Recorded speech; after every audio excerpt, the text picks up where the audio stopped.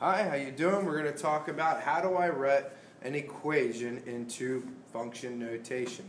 And function notation is strictly setting it up so that you have an independent variable and a dependent variable.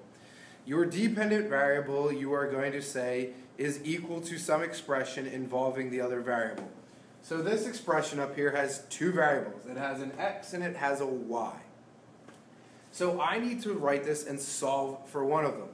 Well, what we now need to understand is that if I have an x and a y, and I base this off of our xy coordinate plane, okay? Once upon a time you may have learned, or maybe you didn't, but this is a y and this is your x-axis.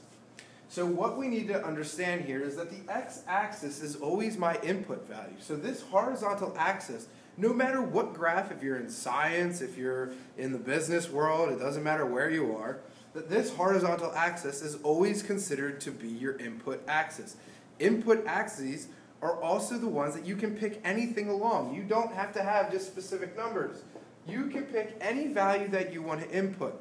And therefore, my input data specifically determines what the output is going to be. So in this case, whatever I plug in for x is going to specifically tell me what y is.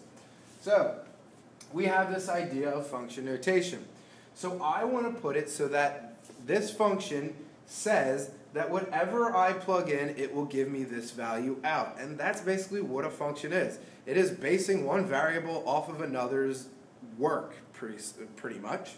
So if I take a look at this, I don't have any expression saying that one variable is based off of another one's work. And the way that I do that for this particular case is that I need to isolate the y variable because that explanation that I just went through with the y and x-axis. The y-axis is always dependent upon the x-axis. So therefore, in this case, I am going to solve for the y variable, which means I'm going to isolate it and get it by itself. So I'm going to go through the processes that I've gone through before, much like you're solving for one variable. If I wanted to solve for y, I need to get away from it the addition of positive 3x. And the way I get rid of 3x is by subtracting. That's the only way I can ever remove some term from one side, all of it. So I go subtract 3x, and I subtract 3x. Now the thing to be careful about here is that this is an 8 and this is a negative 3x. So these terms are not considered like terms.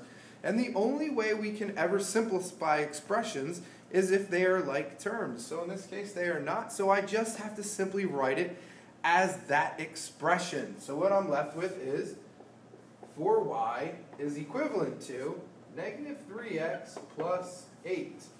And the reason I'm writing it such that the x variable, or the x term is in front of the constant term, and the constant is just simply a number, and a variable term is just something that has a variable with a coefficient, is because they call this the idea of just writing it, that's the standard form of it.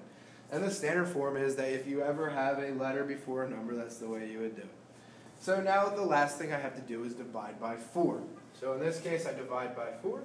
And the important thing is to realize that I'm breaking apart the multiplication. That's why I'm dividing. I am not subtracting 4, I am dividing by 4. And when I take a look at this over here, I have two terms. So when I divide, I must divide both terms because they are separate. So because they are separate, because of that addition sign, I must divide both. And I divide by 4. And what I'm left with is y is equivalent to negative 3/4 x plus 2. And that, my folks, is now considered to be in function notation because I have one variable being set up as the work of another, where if I took negative 3/4 times some number plus 2, I would then have this value. And the only way that I can get that y value is by doing this work 2x. So I hope that helps with the putting something into function notation, and I will see you next time.